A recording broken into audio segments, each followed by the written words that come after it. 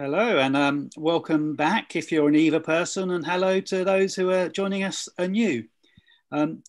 Just to say that this talk is being run in conjunction with Eva, the conference which is running at the moment, notionally Eva London, but of course we have speakers from all over the world with us at the moment and located all over the world, plus the Art AI Festival. And I'll hand you over to Tracy in a second actually to talk a bit more about that. Eva is an annual conference, and traditionally the Computer Arts Society looks after the first night. We thought there was an interesting opportunity this time to coincide with the Art AI Festival for a couple of reasons. One is because the Art AI Festival is running at the moment, it's running for a period of time, but it's also a topic which is of great interest to members of the Computer Arts Society and Eva. So I think it'd be very interesting to have a panel session with experts talking about AI.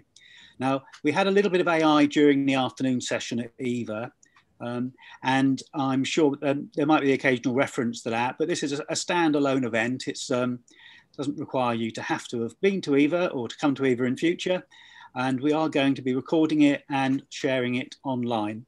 Now, we're streaming on YouTube, although some people are here with us with Zoom.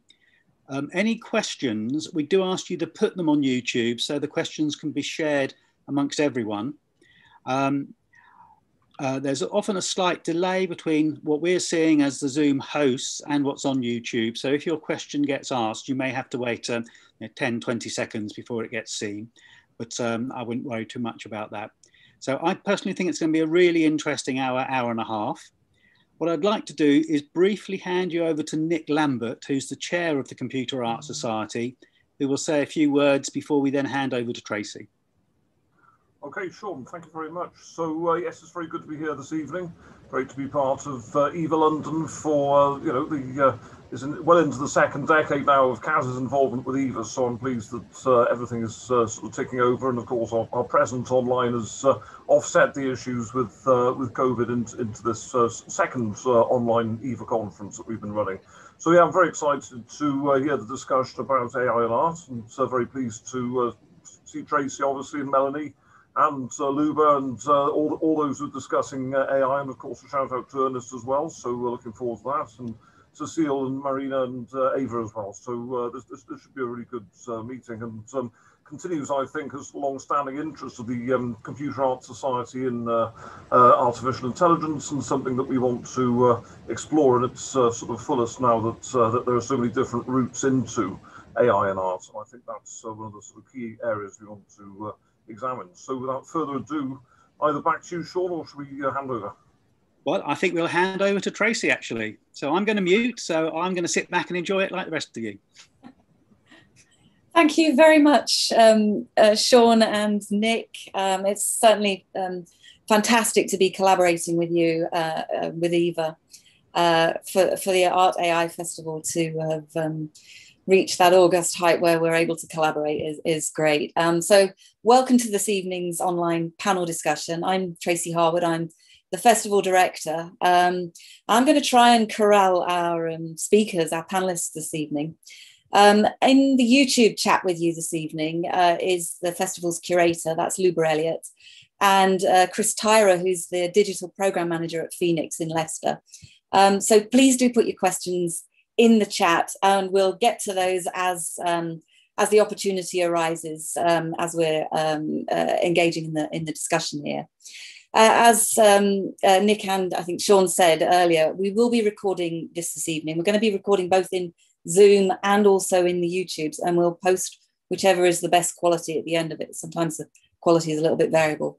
But as I said, do feel free to drop your questions into the chat, and we'll pose them as we can. You can find out more about the Art AI Festival on our website, which you can find the information for on the YouTube channel. And also our social media is also there. And I think probably Luba will be posting as we're discussing this evening as well. So you can follow us on the social channels as well. But let me now start the proceedings by introducing the panelists. I'll go through their bios, and then what's going to happen is each of them are going to spend a couple of minutes giving us a bit of a provocation on what they think is the future of creative AI. So let me start with Ernest Edmonds. And I'm sure many of you know Ernest. He is a pioneering computer artist for whom combining creative arts practice with creative technologies has been his lifelong pursuit. In 2017, he won the Association for Computing Machinery Special Interest Group on Computer Graphics and Interactive Techniques Distinguished Artist Award for Lifetime Achievement in Digital Art. He's the only UK artist to have been so recognised. The only other one is actually Harold Cohen. Ernest is also noted for having been awarded a second ACM Special Interest Group Computer Human Interaction Lifetime Achievement Award for practice in human-computer interaction, demonstrating that he's a truly transdisciplinary artist. He's shown his work internationally for over 50 years. He has recently exhibited in Venice, in Leicester, in London, in Denver, in Vancouver, in Beijing, in Shanghai, and in Rio. And his work has been described by Francesca Franco in Generative Systems Art, the work of Ernest Edmonds, which was published by Routledge in 2017. Our next speaker is going to be Melanie Lenz. Now, Melanie is a London-based freelance and institutional curator specializing in digital arts. In 2020, she curated Futurist Listening by Steve Parker at Rich Mix. She's held dual roles as curator of digital art and digital programs learning manager at the V&A Museum, where she co-curated Chance and Control Art in the Age of Computers in 2018, and has convened symposiums including Art, Design and New Technologies for Health in 2015 and Transformations, Digital Prints from the V&A in 2012. She has published papers on early Argentine computer art, women, art and technology, and collecting and conserving born digital art. She's a guest lecturer at the Royal College of Arts and has broadcast widely on creative arts and advanced technologies. She's a juror for the Ashurst Emerging Artist Prize for New Media and the Lumen Prize for Art and Technology. She also judges the Still Image and Global South Awards for Lumen. And then we also have Cecilie Waagner Falkenstrom, who's a Danish artist employing new media such as machine learning to create interactive artworks. Cecilie's artworks have been exhibited at the V&A and Experimenta, Biennial Arts Sciences in France, among numerous other venues.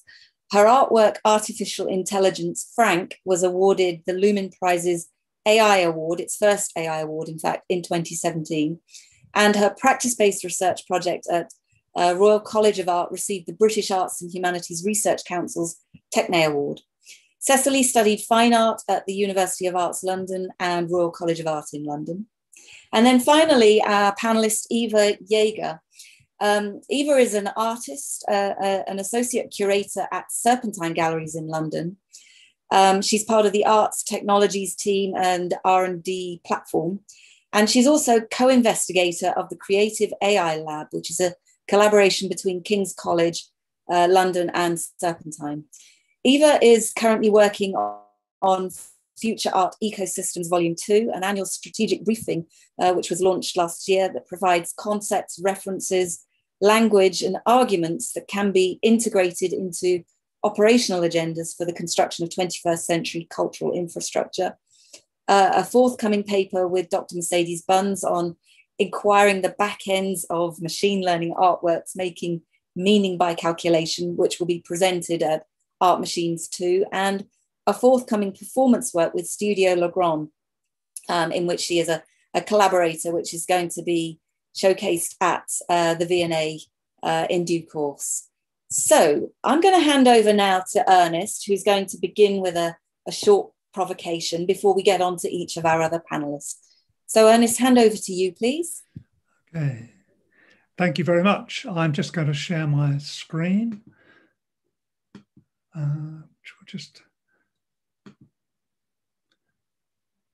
Okay, there we are. So this is what we're talking about, the future of creative AI. I've been talking about it for quite a long time, slightly different from my fellow panelists, I'm afraid. My view is an old one, if you like, or a long one at least. Let's hope it's not old-fashioned, it's old. In fact, so old that I kind of tried to answer this question 50 years ago. This was a paper a colleague of mine, Stroud Cornock, sadly a late colleague of mine, and I presented at the Computer Graphics Conference in 1970. Just read the title: The Creative Process Where the Artist is Amplified or Superseded by the Computer. So our answer to the future was really in this question: was it going to amplify or supersede the computer, this AI? And that's what I've been worried about most of the time since, and I'm still concerned about. But maybe in this panel, we need to think about these two words: creative, what does that mean? And AI, what does that mean? Well, creative, first of all, it might be personal. Everyone is creative. I've just found a new place to go on holiday a week or two ago, for example. Or it can be historic. That's like as an artist or a scientist would expect in their creative work. And for most of what I'm concerned with, what I'm going to say in my provocation, I'm really concerned with the historic end of that, doing seriously creative things. Product or process, are we concerned in creativity with the creative product or the creative process? Well, as human beings, it's the process, it's being creative that is important to us. The products themselves are not really creative, they're just what comes off the end of a creative process. So historic and process. AI, well, if you read the popular press, you get a very funny idea of what AI is. They think it's machine learning, which is a bit of it, but that's only one bit of it. It's concerned with recognizing things, as machine learning often is, reasoning about things, explaining things, and so on and so forth. You can also ask the question of product or process of AI. And I think this is important for us to consider too, because in the standard definitions of AI, it's really concerned with process. It's concerned with interaction. How does something interact? If you look, for example, at the old standard Turing test, it's how does the machine behave?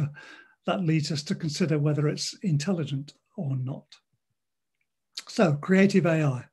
Well, let's see. That could mean AI that is creative. That's in terms of that paper from 1970, creative people being superseded. Well, my provocation on that is, what's the point? It doesn't benefit me any much at all. And is it really creative, or is it really imitating human creativity? It might generate a product which is new and innovative, but is that to be creative?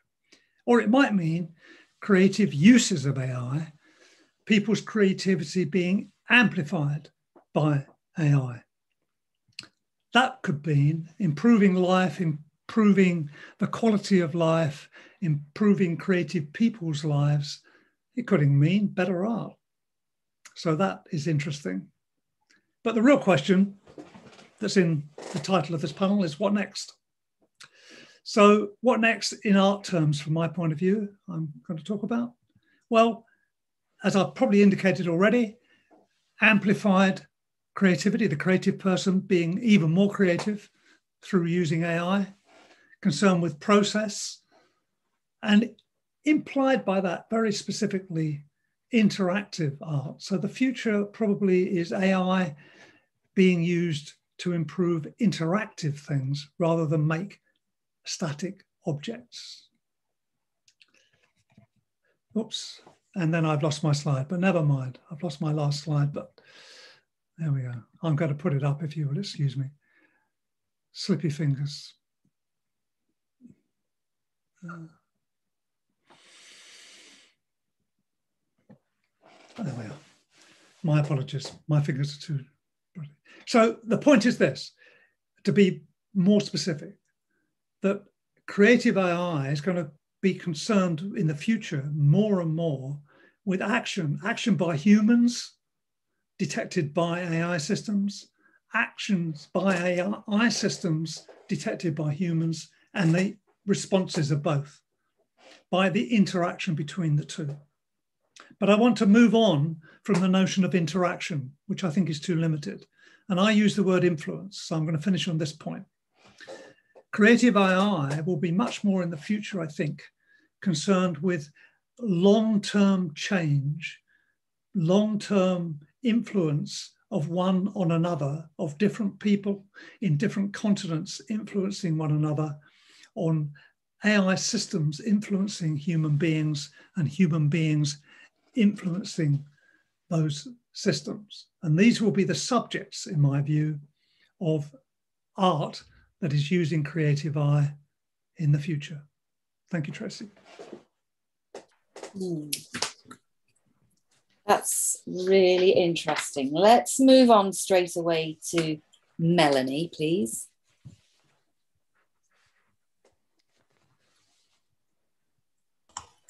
Okay, it's wonderful to be here, and thanks for that fantastic kickstarting off those provocations, Ernest.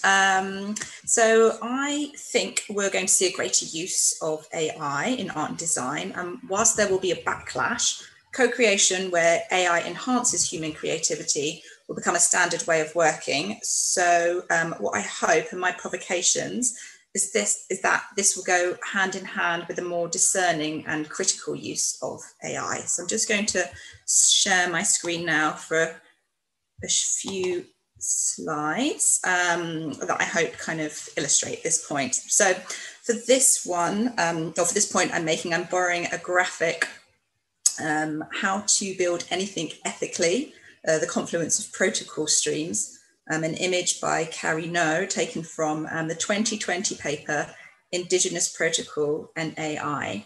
So you can see from the different streams, we've got here data collection, governance, coding language, software design, use, distribution, compensation method, and physical computing device, that these all feed into making AI ethical. And this is what I think will be at the forefront of one of the issues that will be readdressed in the future when thinking about creative uses of AI.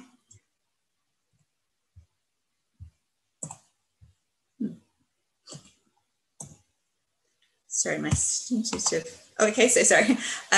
Stephanie Deakins, I think, is a great example of a transmedia artist whose work speaks to this way of thinking. Through her practice, she facilitates dialogues about race, gender, aging, and future histories. Her optimistic and empathetic perspective challenges our understanding of AI. She contends and questions whether AI can tell better stories, whether it can increase our perception and awareness of each other, to foment social equity and local communities. Her work, shown here on the right-hand side, not the only one, uses AI to tell the multi-generational memoir of an African-American family through the perspective of a custom deep learning AI. And I think we're going to see more works like this addressing these issues in the future. Another example of her work, PAC encourages people of colour to teach something to AI developing technologies, thus getting them to engage and become aware of data biases in the formless white-coded versions of platforms like Siri and Alexa, just as an example. My second prediction is that there will be new metrics to appraise creativity. So mimesis is an old aesthetic concept, but it's often levied as a criticism against AI art. However, whether AI art has lasting aesthetic values will require work that is not purely mimetic, but goes beyond this. So an example might be the hand curation of data sets that we see here in Anna Ridler's work. I suggest that the notion of creativity will be revisited in the future. And then thirdly and lastly, I'll raise the topic of sustainability. I recently heard artist Tamiko Thiel explain why she used existing data sets to create her AI artwork at the Photographer's Gallery, Lend Me Your Face. And she talked about why she used the existing data set where you can see all the images that she used of celebrity heads are facing a particular direction rather than generating a new data set. And that was due to the environmental impact. So I think someone who's like sums this up really well in his arguments is Memo Atkins. who kind of states that the current method of storing digital works, including AI works, on a blockchain is unsustainable due to the energy costs and the ecological damage of crypto art, specifically NFTs. So my 3 provocation, which reads more like a wish list, but I'm going to be optimistic, is that the future of creative AI will be more ethical, more empathetic, and more sustainable. So thank you. Great wish list. Okay, Cecilie, please. Hello, everybody. Nice to meet you here online today. So I think that in the future, we will move away from talking about the AI artists towards talking more about what I term centaur artists. And I guess most of you, you know the mythological figure, the centaur, which is like half human and half horse.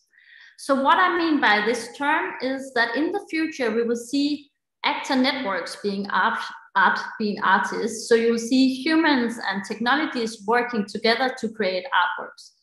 To be a little more specific, I can give an example from my own practice. So obviously I'm an artist, I'm educated from the art academies, but in my art studio, I have 3 amazing employees, full-time employees who are data scientists and the software developers working with me to create my machine learning based artworks.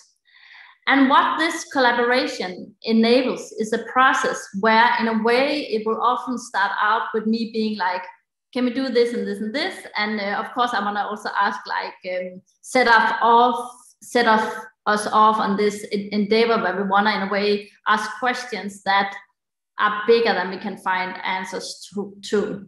So I'll come up with some questions, and my developers, they'll be like, oh, that's impossible. But then they will start thinking, they'll be like, oh, maybe we can do this. And then I'll be like, okay, let's try to start coding. Then we start coding. And then we look at what we do, and we'll be like, okay, let's go a little in this different direction. And suddenly, you know, we have the algorithm, or the technology in itself pushing back at us, because then there's a bug, or maybe, for example, the loss function is totally fucked. And from a scientific research perspective, you would go back and try to fix the loss function and make it perform better. But from an artistic perspective, something extremely nice might have occurred that would never have, you know, come up if it hadn't been this kind of like collaborative process between artists, human software developers, and technology, or the code itself, GitHub repositories that are being transformed and coded on top of and further developed, working together. So basically, I believe that we will move into a future where we will stop talking so much about the individual artists and looking more into these actor networks of human and technologies creating together. And I think this also leads me to another point, which I think is really important, that I think in the future, we will start thinking more about AI as not so much a tool that enables the artist to do something, but more as a medium, which is part of this creative process where we, in a way, can ask bigger questions about who are we as humans, what lives do we want to live in the future together with our machine learning or AI technologies. So there's this notion, I think right now there's a lot of focus on the technology in itself, and I love technology and I think that's amazing, and I love, together with my developers, to develop cutting edge technologies based upon state-of-the-art scientific papers.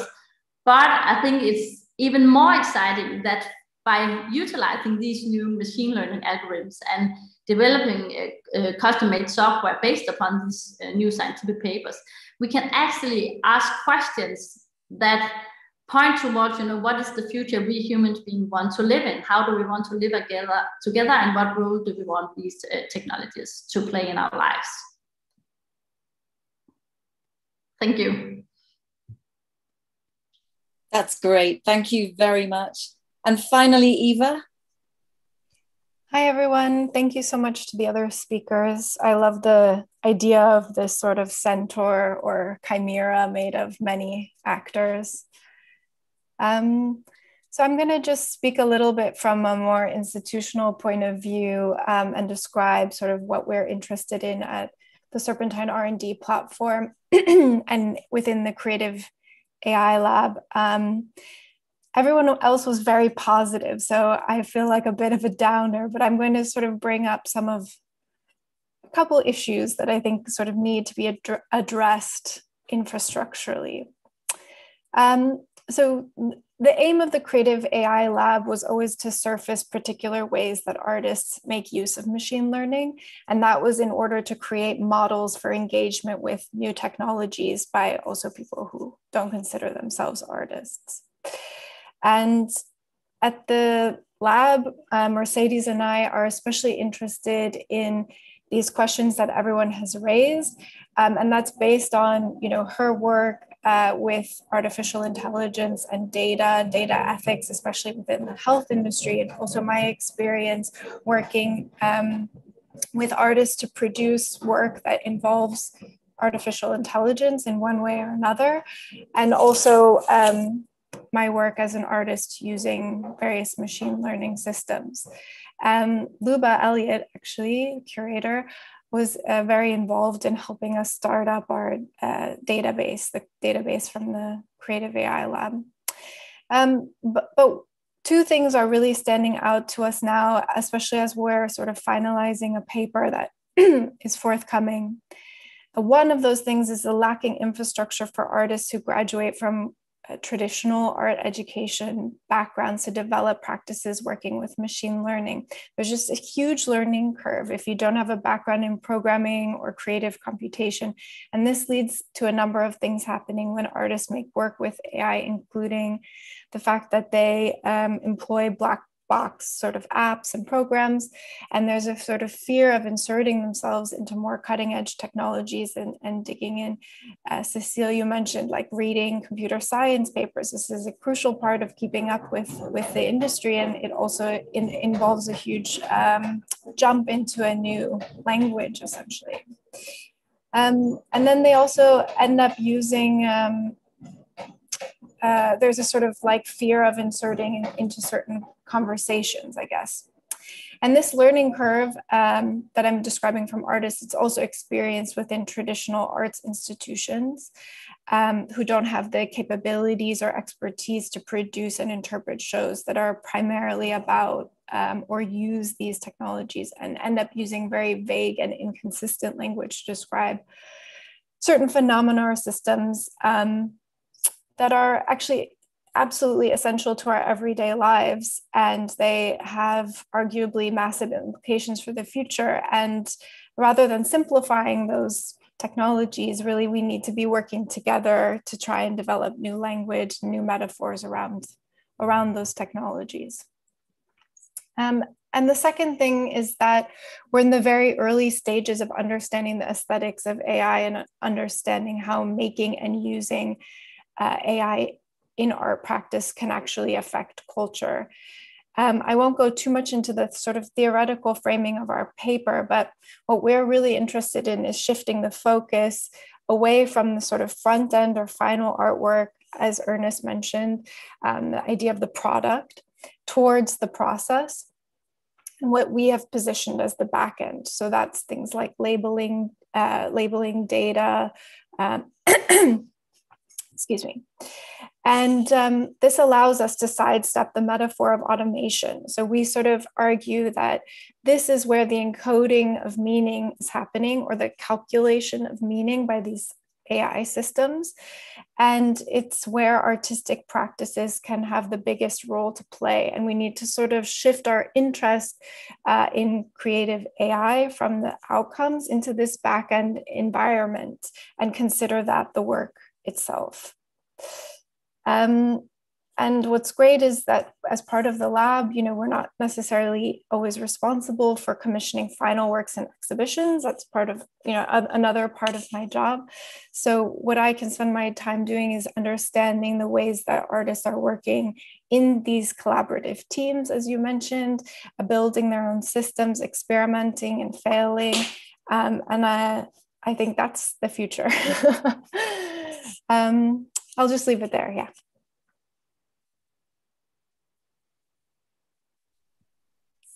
So the future is failure.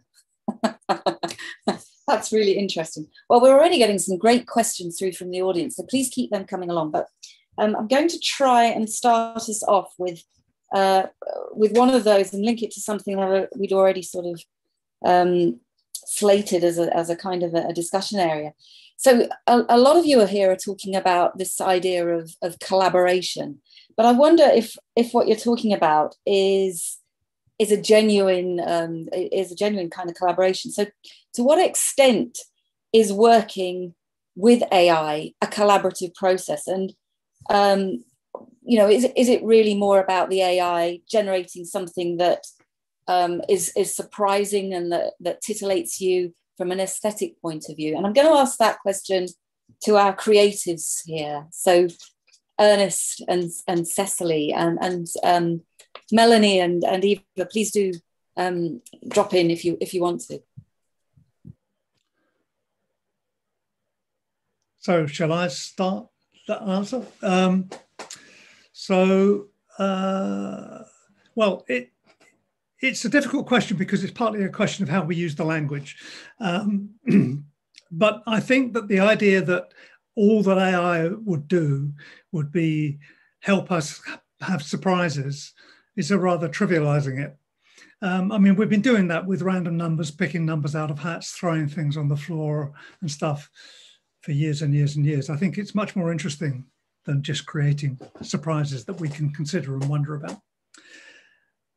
I think that collaboration is a useful word to use, in my view, even though it humanizes the AI in a sense, because I think that what as artists we do is we create some AI system that does stuff or generates stuff or interacts in particular ways, and we observe and respond to it. And that response is usually to change what we did. So the AI is changed and we go through this process. And this process can sensibly be thought of as a collaboration. And at the end of his life, Harold Cohen, if you remember, who generated works. So he made programs that made Harold Cohen paintings, you might say. But he said at the end of his life, he saw his computer system, very much an AI system, as a partner. And it was a partner because it produced something. And then he saw it and he said, oh, actually, it's good. It's really helped me. But now I'm not going to go with that. I'm going to make it different. And so in that sense, it was a true collaboration. And that's how Harold saw it. And I think that's how many of us will. So I think it's a matter of how you use the language. But I think it's quite a reasonable way to use the language and quite helpful. Cecilie. Yeah, so I agree. And I think it's really important to stop thinking so much about, there's a lot of like conversations around, oh, AIs will be the artists of the future. And, you know, we don't need artists anymore because we can just have the AIs do creative stuff. And I think that's kind of a really limited perspective, because then you anticipate that you have the AI suddenly emerging out of nowhere, and then you have the system that can create stuff. But when we think about kind of like the essence of the artistic practice, it's about going to places we haven't been before. It's about investigating new territory. And in that sense, you know, you don't have an AI system that's there to begin with. The creations of the machine learning algorithms are a crucial part of the creative process. So you have human beings, artists and software developers starting coding, and then that code pushes back at the creative process, and then bugs occur that also push back at the creative process. So in that sense, you can say that it is kind of like an entangled process between human and technologies working together. But I don't believe, even though the machine learning algorithm can find patterns on its own, on a way be self-learning, you will still have human beings that initially created the software code that was enabled of finding these patterns. So I think it's really important to think about it not so much as this kind of like entity on its own that can be creative, because then in a way we just have a product that can do a specific style transfer or something, and start thinking more about that praxis involving machine learning is more about having the process where the medium is the machine learning technology, and where you use that technology to find new places that you didn't knew exist, both creatively and aesthetically, and in ways of questioning what can technology do and what can humans do, and how will we live our lives with these technologies. Melanie, Eva, do you want to respond, or are you happy to carry on? I can just say 2 words, because this is a question I often ask of various artists who work with AI, and although I get very different answers depending on individual people's practices, I would say the majority of people or artists or practitioners say that they tend to see it as a co-creator, and they collaborate with AI in order to like maximize output and add value to our creativity. So yeah, that seems to be the consensus, but I just think it's a very personal and individual, depending on the artist and how they use it. Yeah. Okay, so another question then kind of related to that. To what extent do you separate the input into content and style? And does the decision-making come from a knowledge of the art context or your technical expertise? I guess you kind of touched on that, but explain a little more. We're trying to get to the heart of your creative process here. Ernest. Okay. Cecilie. Content and style. I'm not sure. I'm not sure what the content of art is, so I have difficulty with that bit of the question. Style is something what one is always shaping and changing. So, you know, that's a subject of the work in a way. But I think that the second part of the question is more interesting to me, which is where does the decision-making come from? Knowledge of the art or the technical expertise and so on. Well, it must be both, right? I mean, one of the problems we have in our area is sometimes people are not steeped as much in the history of art as would be helpful. And the other problem we have is we have people who are not steeped enough in the knowledge of AI and computing as would be helpful. So actually, it's tough being a creative person. It's tough being an artist. You have to know a lot and learn a lot. And you're always learning. A very well-known artist, now no longer with us, said to me late in his life, when I talked with him about learning the craft of whatever it was he was using as his medium at the time. And he said, well, in a sense, I'm always an amateur because I'm always learning. I'm always pushing my knowledge forward about the creative potential of the medium. So being deep in a knowledge of the art history, the technology, what it means and how to use it, these are the critical things. And so the quick answer to that is a single word like both. Good answer. Cecilie, what's your view on that? I suppose by content, I mean the subject of. Okay, which might be, sorry, so if it's, I mean, the subject of a work of art is often colour or tone relationships. We're thinking of, I mean, it might be music or whatever. So the content is often to do with relationships and how those relationships generate or enable experiences. Perhaps I might quote my favourite painter, most artists' favourite painter, I think, that I've met, Cézanne, who said that the main job was creating sensations. Right? He didn't mean portraying the sensations that he saw. He meant putting paint on a canvas in a way that created sensations in the eyes of the viewer of the painting. So the content is about creating sensations, or maybe we might find it easier to say experience. So we facilitate and create human experience. That's what it's all about. And that's the content. Yeah, so to follow on from that, I agree. And I think for me, what I'm mostly concerned with is to create interactive experiences or affective experiences that can make a human being think more about who they are in relationship to these next generation technologies. And then coming back to kind of like what comes who's like taking the decisions at the end, and who takes the decisions to begin with in terms of the artists versus the developers. And I think this is such an entangled process. And I think it's also important, at least in my practice, of course, I create different artworks, but it's not like, you know, we have the artistic process starting with this specific artwork and then it ends with that artwork.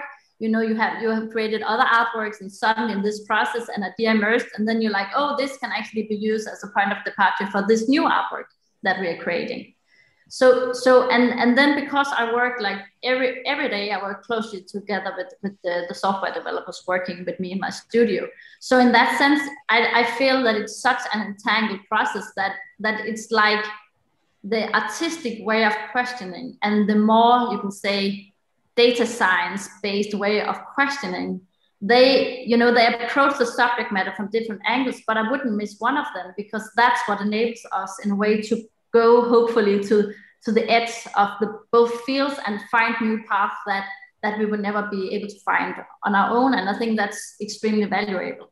And then I think that's another thing here that's also like at the forefront, because this is a field where in a way we use cutting edge technologies. You know, every day new GitHub repositories come out with new ways of using machine learning in GAN or NLP and all kinds of nice ways. And it's a field that's, you know, moving at a high pace.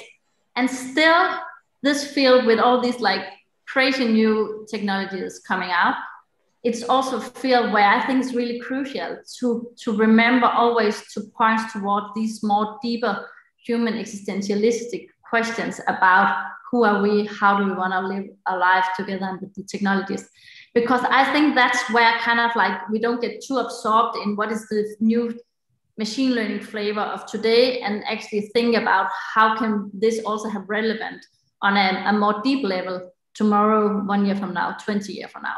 And I think that's really important when you're an artist working with all kinds of new technologies and generally, and especially machine learning, that you always think about having like the more artistic way of questioning at the forefront.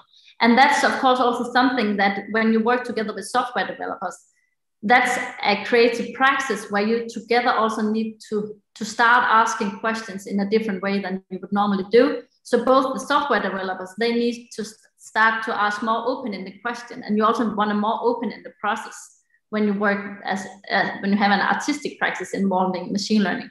And from the other angle, as an artist, you also want to be more informed by things happening on a daily basis in the software code, bug occurring that where suddenly, you know, an obstacle occurred, but then a new path opened, and you want to keep yourself open to what's happening on a like really deep down in the code base, and also high up in the kind of like more philosophical way of questioning that emerged between the human beings, the software developer human beings, and the data science human beings, and the artist human beings, looking at the algorithms and what the algorithms generate. Yeah, really interesting. But what I think you're implying is that what AI is good at is the cognitive stuff, but not the emotional stuff. Kind of links to one of the questions that Ben Bogart has asked in the YouTube chat. He says AI could have the potential to evaluate millions of valuable creative works based on a number of metrics that humans cannot comprehend. And I'm thinking here, if what you're trying to do is engage people at an emotional level, how can AI help you reach people through your creative process when that's, you know, that kind of implicit knowledge or the emotional level is what you're trying to deliver? Has it got a role there? What do you think? Maybe I should come, because I think Ben pointed that question at you, at me. Yes. Well, first of all, evaluation is a very important part of the creative process. So there's something, if you look at research on creativity and so on, there's usually something called the evaluation function. So there's all kinds of bits of activities that are known to take place during creative thinking and creative acts. One of them is the operation of an evaluation function, which is kind of like determining whether you want to proceed with it or not, and whatever. So certainly evaluation is important, but it's not clear to me that we've seen any very interesting examples of people using AI for the evaluation function part of this process today. It normally seems to be the human who provides that part of the function. And it seems right in many ways that it should be. There are two things really. One is the criteria that the evaluation function is looking at. What are the criteria? And then what are the metrics that are used in order to judge whether that criteria, any particular criteria, has been met? It seems to me that we're in a human world, we're creating things for a human world. Art is a human activity for human beings. And so it seems clear that those criteria are likely to be criteria generated by humans, unless the audience of the art is to be robots, which is fair enough. I mean, if the audience is robots, then the robots had better generate the criteria. But if the audience is human beings, then it's probably human beings that need to generate those criteria. Difficult as that might be, and difficult as it might be to articulate what they are. Which brings me to the problematic bit of your question, Ben, which is this notion of metrics that humans cannot comprehend. It's interesting to know what those might be.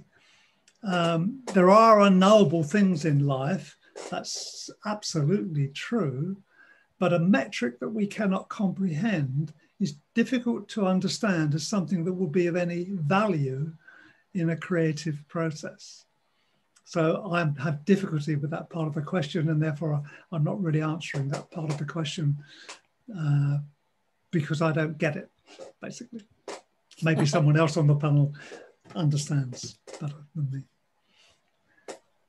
Does anybody else want to pick that up? Sure. I guess the way I interpret that is, or maybe to go back just a second, I mean, what I found so interesting, Cecilie, when you were talking, you describe a collaboration between you and the developers, which I think is often the collaboration that people confuse with the AI itself, and the way that your logic systems were coming together and challenging each other, and that you were forming a kind of new logic system. I think that that's at least what I meant by co-working or collaboration, and not so much with these certain machine learning systems, which we, the element of surprise, as others have pointed out, we can code these a lot of them to do exactly what we want them to, and we can figure out exactly why they've done those things. And so the element of surprise is like kind of farcical in some senses. Then there's other kinds of AI, like, I'm working with a group that's working specifically on interspecies communication between certain reinforcement learning systems and a common octopus. And there, like, that logic system can be developed specifically for the octopus. This might be to challenge your point, Ernest, that it really is only about, the human. But I think in that way, at this end of the question, asking, what are the certain logics that or metrics that humans cannot comprehend? Well, there's lots of things that we miss out on. We think that in order for something to be intelligent, it has to speak, it has to use language. And we, have completely missed out on understanding all kinds of communication mechanisms from, dolphins and trees and so on. And some of these machine learning or reinforcement learning or whatever systems could open our eyes to all these different ways of communication, because they don't have the same bias for the human logic. And so sometimes things that we see as a mistake, you can actually, they're just recognizing another kind of pattern. Tracy, could I just come back? Interesting points. That two things. One very quick one on Eva's point that about intelligence that isn't human. Of course, absolutely, of course. I wasn't really talking about intelligence. I was talking about values. And if the art is for humans, then it's human values that matter. If it's for an octopus, it's the values of the octopus that matters, and so on. If it's for a robot, then it's the values of the robot that matters. And so actually, we don't disagree about that, Eva. But to come back to the Cecilie's point about collaboration, which is very important. And I just want to make the point that it's a very deep question. There's a lot about it that's really interesting that we won't get into in this panel. But some of you know, we did a lot of research on this, practical research with artists in residence programs a long time ago. It's in books and so on. But it turns out that the way that the teams work, the way that people interact with one another in these teams with software developers, artists and whatnot, differs quite a lot. And it makes a lot of difference to what the outcomes are, what the makeups of these teams are, and what the relationships are, and what processes that go through in terms of having shared language and so on and so forth. And so this is a big subject that Cecilie raised there. And I just wanted to stress it, that it's also an important subject. And it's not just like people happen to, do something together. It's much more complex than that, and much more interesting than that. It's a huge question, I think, and one that will continually evolve as the ways that AIs are evolving to look at new types of data, such as emotion, for example. And also the interpretation of different physiological objects and what have you. There's a question that's come up, which is actually for Melanie. I think it's a really good question, though, and I think it's probably one that you can probably all reflect on here, which is, does AI's dependence on big data make it impossible for it to be ethical? Yeah, brilliant. Thank you for asking that, posing that question. I don't think it's an easy one to answer. And one of the reasons I used Stephanie's example in my short presentation was because she doesn't use big data, but collects her own data and encourages people who would usually maybe be slightly disenfranchised or not familiar with creative technologies to create and generate new data so that they're not excluded. But yes, it is a real problem, I think, that dependence on big data does make ethical work problematic. But I'd be really interested to hear what the other panelists have to say on this point. Who wants to pick it up? So I can pick it up. So I totally agree that this is like a key point. And there is something about, there's no kind of like objective place where you can look at the world and say, okay, this is like the ethical gaze on the world. And I think that's also what's important here to stress, because there's, what's ethical depends on the culture you look at the world through. And that's also the thing that we look into when it comes to data set, because obviously we need big data sets, but those data sets are normally created in a specific culture, typically in a Western world, male-dominated culture. So of course there is something about getting all kinds of different cultures into this pool of the data set. But I still think that in a way it's impossible to get this kind of like perfect ethical data set.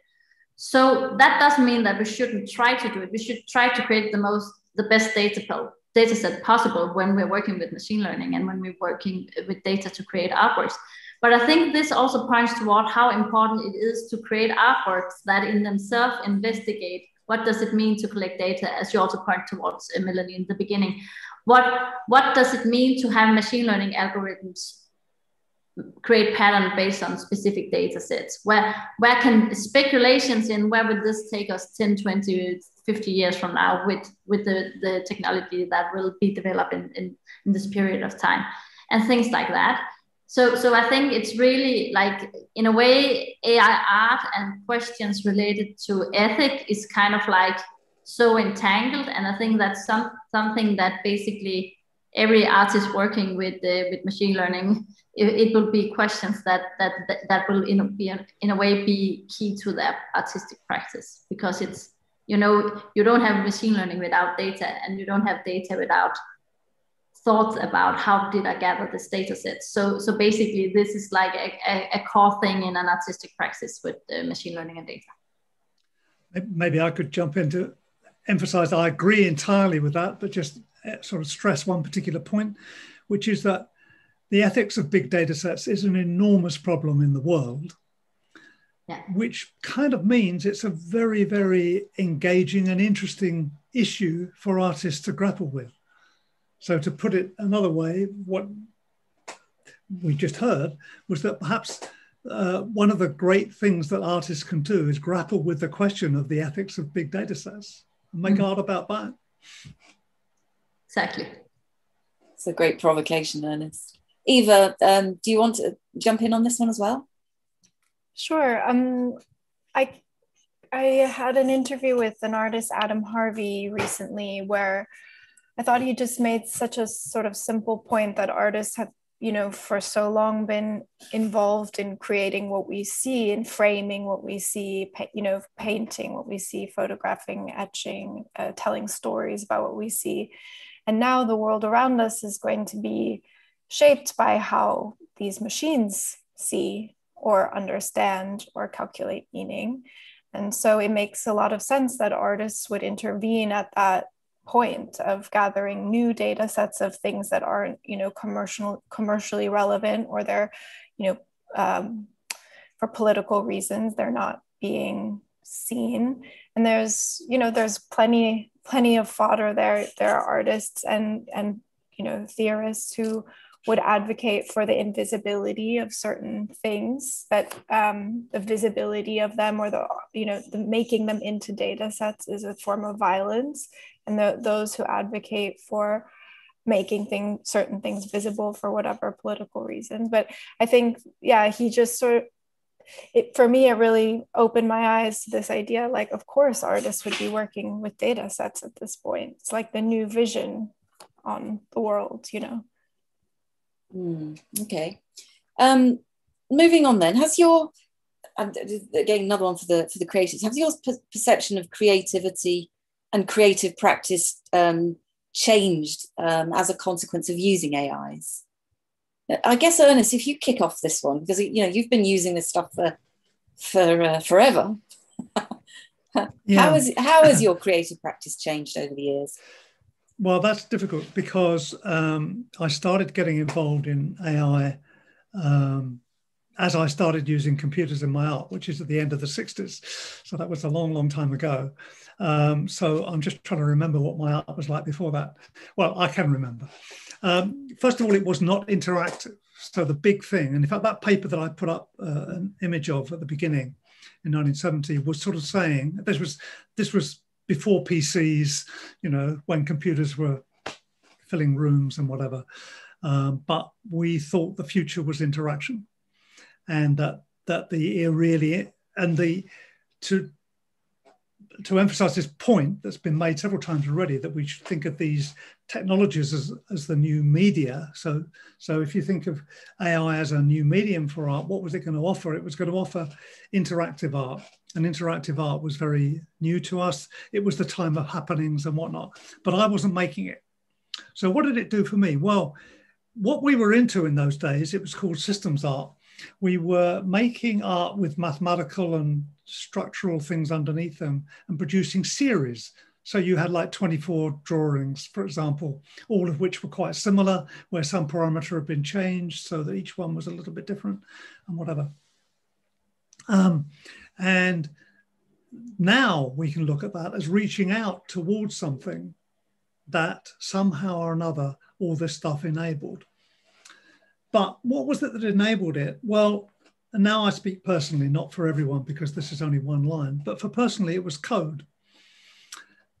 Okay, we could write code. And I in fact, in the early days, I used to write my software for my artworks in Prolog, which is a computer language that implemented logic and was invented for AI by AI people. Other people that I know used Lisp, which is another language which is used very heavily in the AI community. So the AI languages became important. And why were they important? They were important because they enabled us to look at the underlying structures, the intentions that we had for our art and so on, and to animate them. And the great thing was I could do something, instead of working for a week and then the next week and then a week after on a drawing, trying to use all these systems and whatever, and then find it wasn't quite right, and then thinking, have I got the energy to start again? I could write some code and do it, and in an hour or two later see it.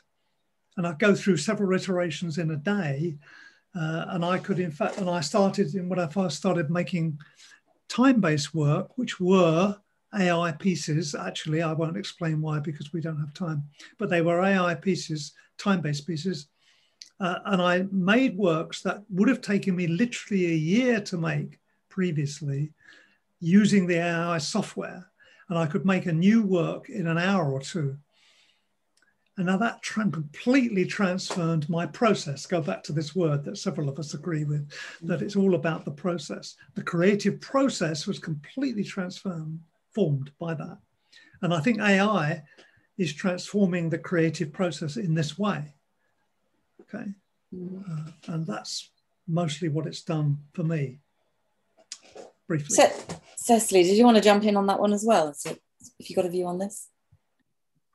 Or you I think working with machine learning has maybe changed my creative process in two ways.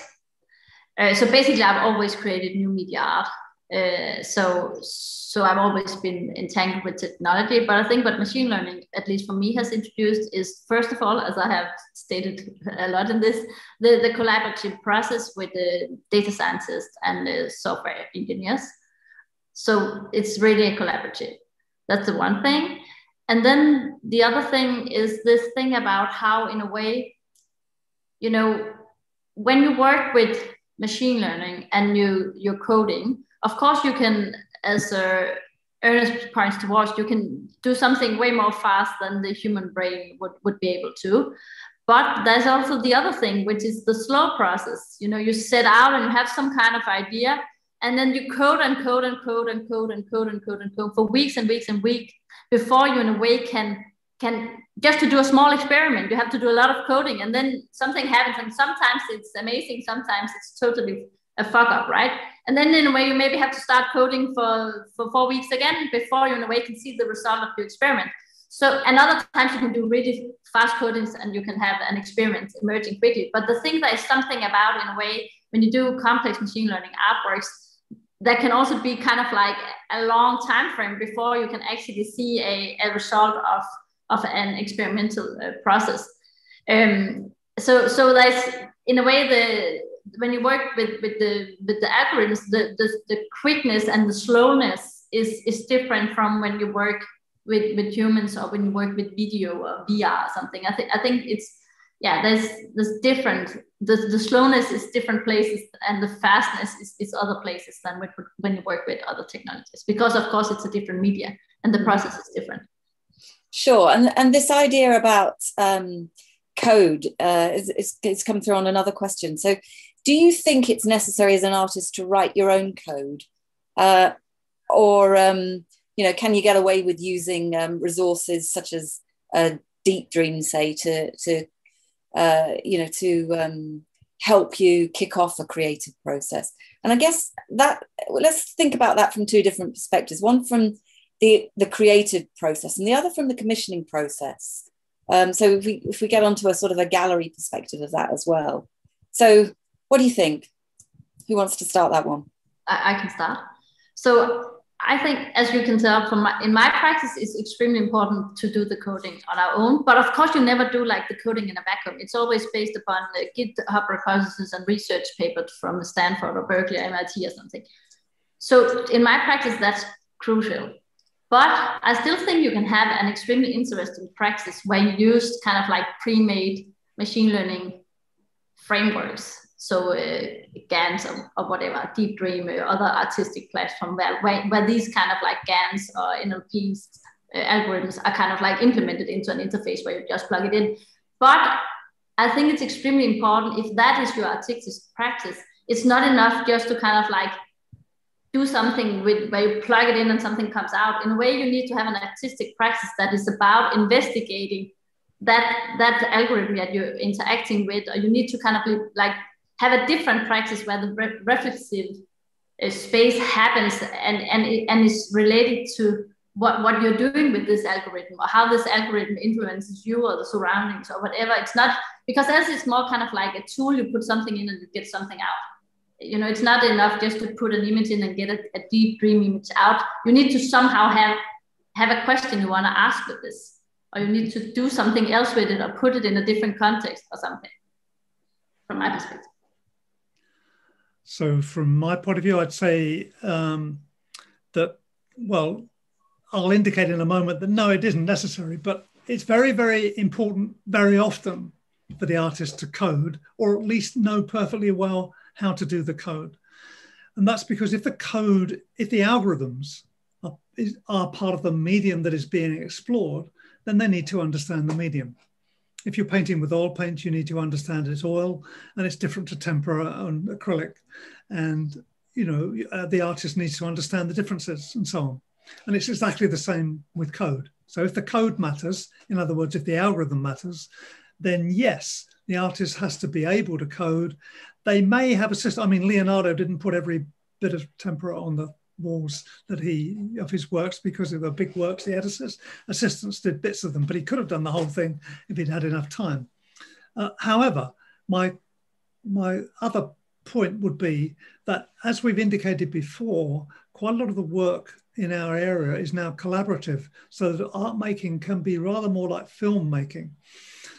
So you have a team of people doing it, and it's not always the case in a film that everyone can do everything. They collaborate together, and it can be the same in making complex artworks. So I would say that I can't see why an artist can't be part of a team where the code is written by someone else and the code is something that the artist doesn't understand. But in that case, the code writer is part of the creative team. So probably their name is on the work as well. Really good point, actually, Ernest.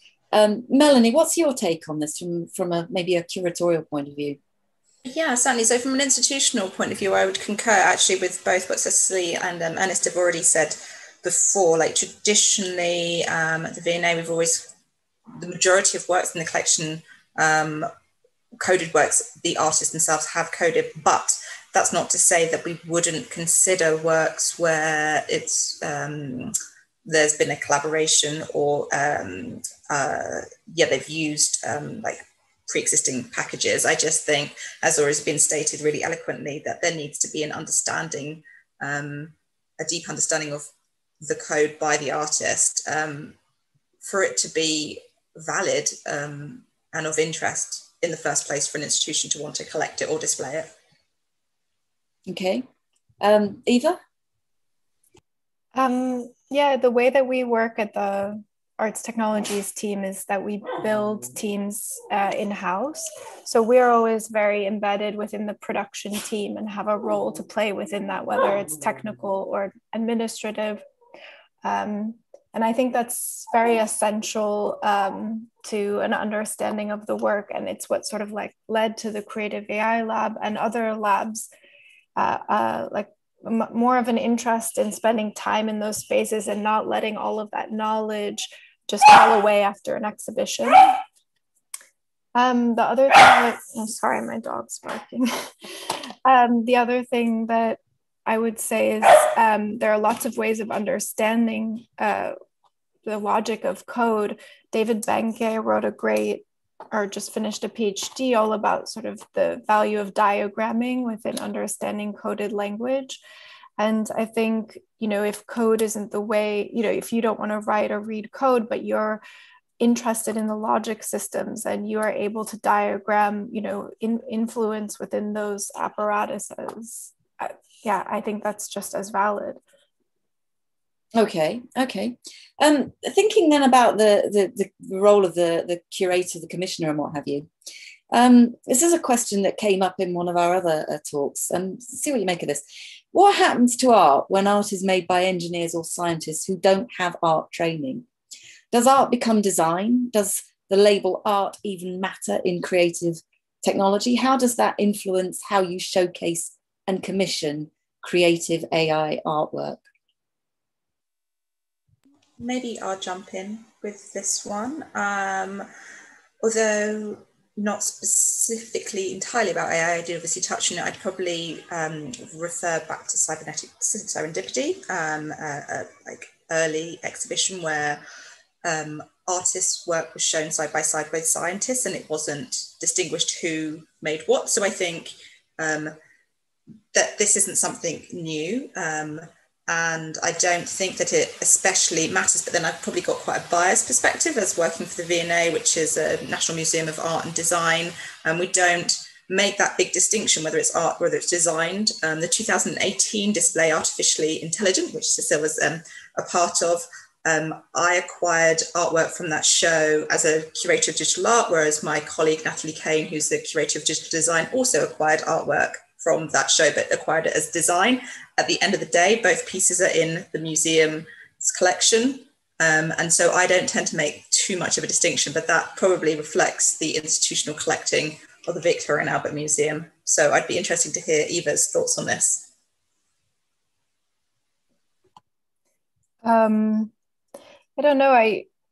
It's probably going to be very unpopular, but I don't think that those distinctions matter beyond, certain forms of gatekeeping and value creation. Fair enough. Ernest, what's your take on this one? Yeah, I agree with Eva, really. I don't think about it. If I remember correctly, Van Gogh did eventually do a course on drawing, but he didn't do very well. So I'm not sure the training is really like a big issue. Fair enough. Cecilie, do you want to jump in on this as well? You're muted. I think what I wanted to say has been said, so it's fine. Fair enough. Okay. Okay, so let's move on to another panel question. Another YouTube question here. How does the panel go about finding collaborators to work with? Picking up on your team-based comments. Comment here is this is from Zumba Pup, whoever that is. I'm an engineer, but would love to work with artists on machine learning artworks. How do you go about collaborating? What's your view?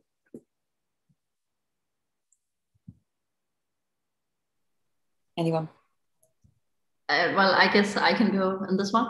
So I think it also depends where you are in a way in your artistic practice and your career. So to begin with, I had like these more loosely coupled collaborations with software engineers, and we would do like from project to project. But as I started getting larger commissions, I started seeing the value of having people that you work with on a daily basis. So that's why right now I have 3 full-time software developers working with me. So, and I found that, I'm extremely network-based. So, it's about being round and about and talking to people, because when you want to, as an artist, when you want to find people that you can work with who are data scientists and software engineers, there's, of course, 2 things that need to work out. One is that they have to be extremely good at coding and really good in their field.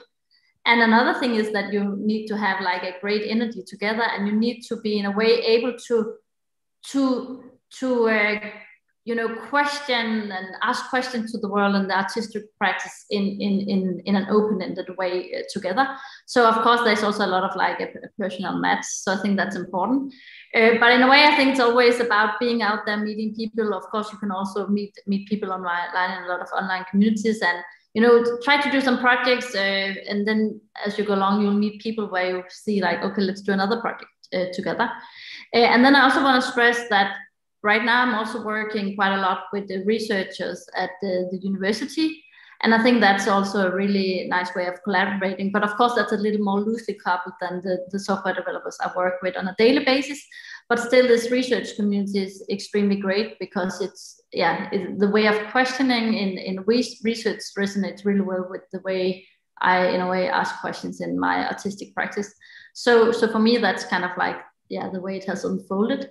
And sometimes I also have a project where I invite, maybe we need a specific software development skill, and then there's somebody who's involved in a project only for a couple of months, for example. Or for a hack, and we make a hackathon where we created an artwork in a weekend, and then a lot of people are involved. So so I think it's always about meeting people real life online and figuring out who, because at the end of the day, art is about having something you want to put into the world, asking some questions that people can relate to, and then you need to meet other people who in a way have the same sense of what are the urgent questions we should ask through our practice. So in that sense, you need to, of course, interact with people to figure out who's in a way on the same path as you are. That's quite a challenge, isn't it? Identifying the networks of people that you can collaborate with. Ernest, how do you go about doing that?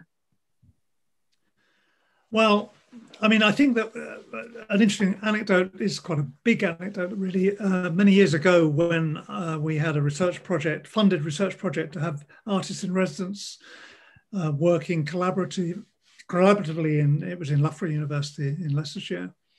The interesting thing was that an artist would come in and we'd identify some technical support that would be helpful, and we would go across the university to unknown departments. We didn't have a bunch of people ready to help. We just went searching. We never got a rejection, right?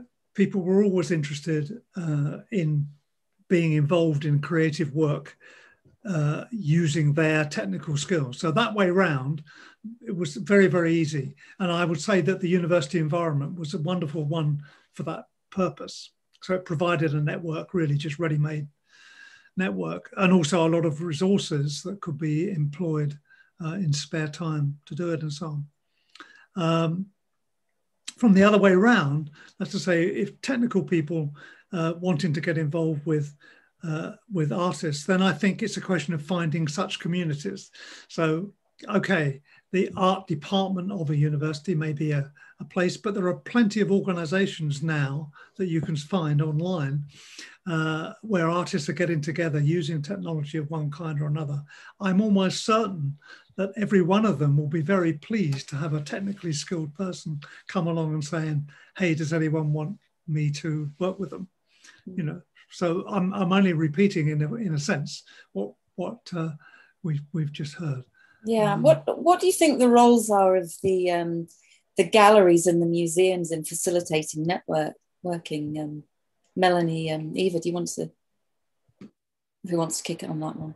Yeah, I think it's huge. We often work with artists who are exploring something for the first time, and like nurturing relationships and being kind of emotional support to all parties involved is a huge part of that, and creating those bridges between communities. And often people go on to work together, and we lose good engineers all the time to studio practices. But I agree with what Ernest said about reaching out to certain school departments, because I think you also have to figure out what you're personally interested in. You don't want to become a service. Well, you might not want to become a service provider to an artist, but instead, have an exploration that you want to share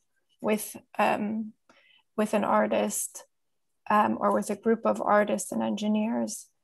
And so I think, just considering, the relationship, and not, that no party becomes exploited and that everyone sort of has a stake in it. That's when the best relationships and the best projects come out of those relationships. And there's clearly a more balanced relationship with when you're talking about AIs and creative practice, if you see them as two different skill sets, I guess. Melanie, do you want to pick up on this one as well? Yeah, certainly. So I kind of, in practical terms, this is actually much more an essential, or not essential, like a pivotal part of my role when I worked in the learning department, where I was a digital programs manager, more so than my other dual role that I had at the same time, which was a curation of perhaps a more traditional sense as a keeper of collections. But then having said that, I would work informally and create networking events and you know, bring people together or share contacts and networks. And I think that's where these different synergies between different people were fostered and developed, and yeah, some very interesting things took place through those initial introductions. But yeah, I think it definitely was much, from a V&A perspective, I hope this changes, but it was seen much more as creating those dialogues was seen much more, was more viable when I was in a learning role and was able to like program different events for people, like different meetups and as such. Yeah, I mean, there's not really, or I haven't really seen any viable formalized networking structures emerge in this field. Not really. I think Luba did a little bit of work with a creative AI meetup, but I'm not sure that that's still running. Maybe. I would just add to that although I think it's important for institutions to play a role, I don't think it should totally fall solely on them. I think that there's so many other avenues and platforms and ways for people to meet. So yes, institutions have a part to play, but I think it's really important that we look a bit broader and think about where these different collaborations can take place. Indeed. All right, well, another question here then. What is the future of creative AI as a gallery experience? I mean, bearing in mind, you know, I'm running a festival here where we're deliberately not putting creative AI artwork in a gallery. We are some of it, but not all of it. Most of it is in the public realm. So what do you think the future of it is in as a gallery experience? Who wants to? Eva, Melanie?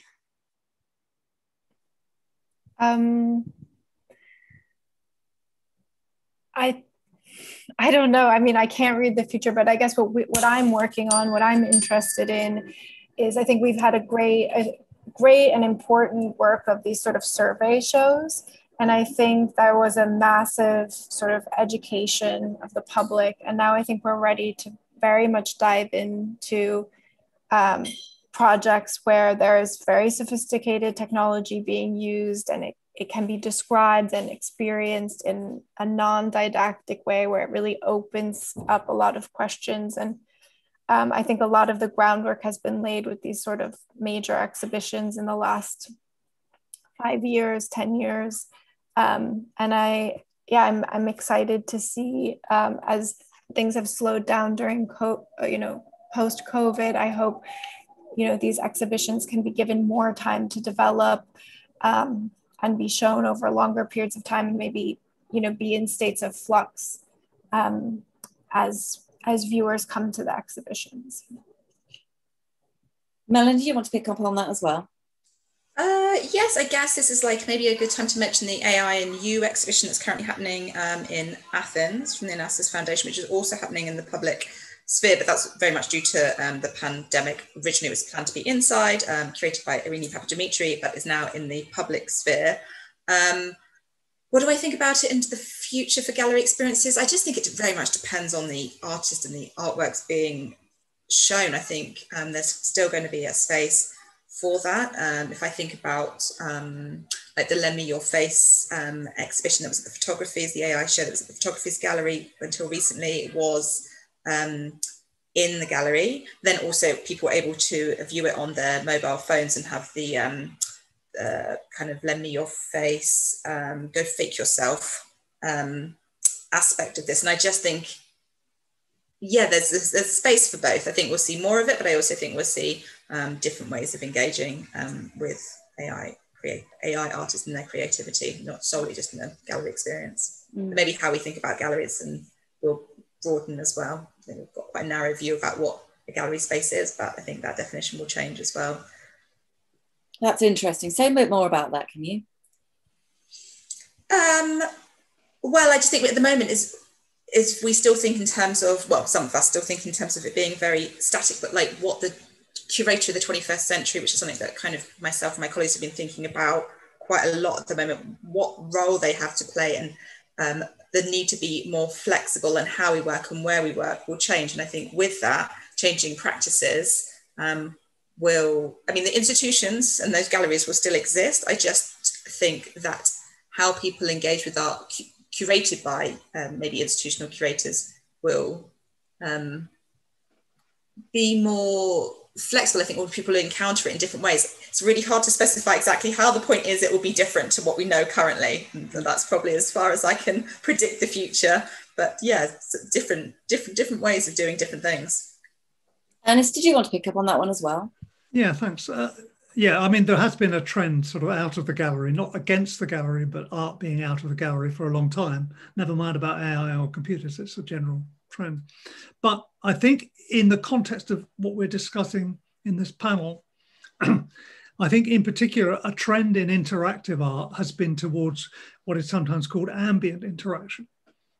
So away from interactive artworks where you have to go up to it, put on a headset, or I don't know, do something very specific.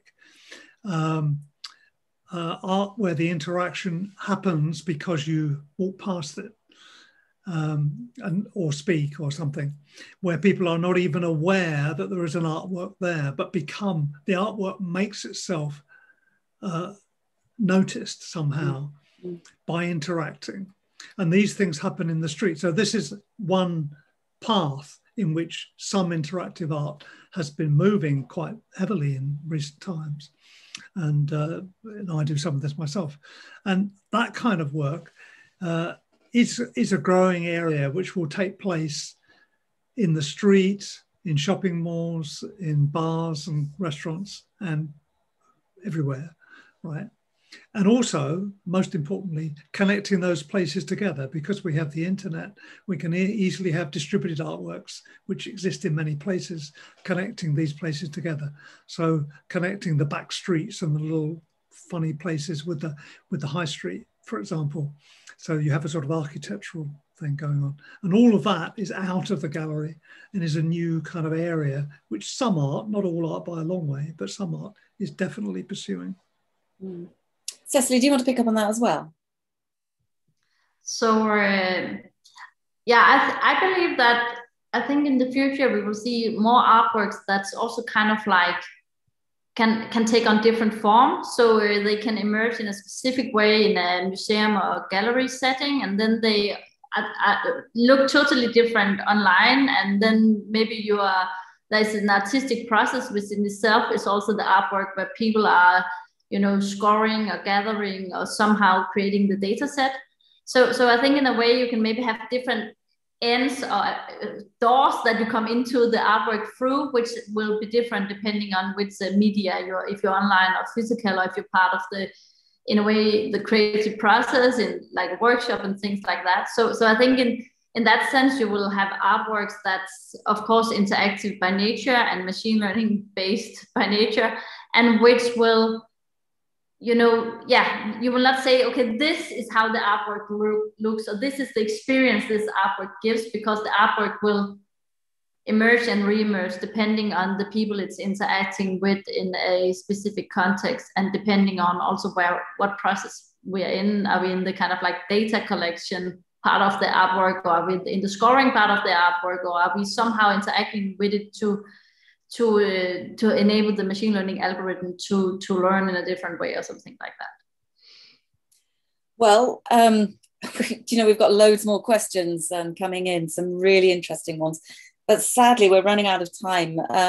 We've got just 2 minutes left. I think we've probably got time for one more quick question and answer from a couple of you. Excuse me. Do you think AI has the potential to change the relationship between art and audiences? Just a short answer. Who wants to kick off? I'd say yes. That's my short answer. That's your short answer. Ernest? Yes, slightly longer answer. That's what we've been trying to do since the 60s, and AI makes it a lot easier to do it. Thank you. Eva? Absolutely, definitely. Okay, Cecilie? Definitely, yeah. Okay, that's great. Okay, well, thank you so much to the panel for taking the time to speak to us this evening. We had a really great range of questions. Thanks to the audience on the YouTube stream, and to Luba and Chris for managing that process. And also thanks to Sean and to Nick for collaborating with us with the EVA conference. We've got a lot of things going on at the moment on for the Art AI Festival, which you can find out about on our website. And we've also got more online events taking place, but now not until September. So we're going to have a bit of a summer recess where we're going to focus on the actual artworks in Leicester. So if you're in the city, do come in and have a look at some of the artworks, which are actually happening out on the street. So we've got things like Hello Lamppost, which is the thing behind me, which is talking about some of the artworks. We've got Masked Reality by Harshit Agrawal, which is running in Haymarket Shopping Centre at the moment. And next week we'll also be running Hexels, which is Alex Morvincev's work in Green Dragon Square, and some other artworks coming up later in the year. Ben Bogart's work will be running at Phoenix in September, and Ben will also be talking to us in September as well. So that's it for me. Thank you very much. Have a great evening, and we'll look forward to seeing you after the summer break. Thank you. Thank you so much. It's been a pleasure. Good night, everyone. Thank you. It's been a very good, lovely time.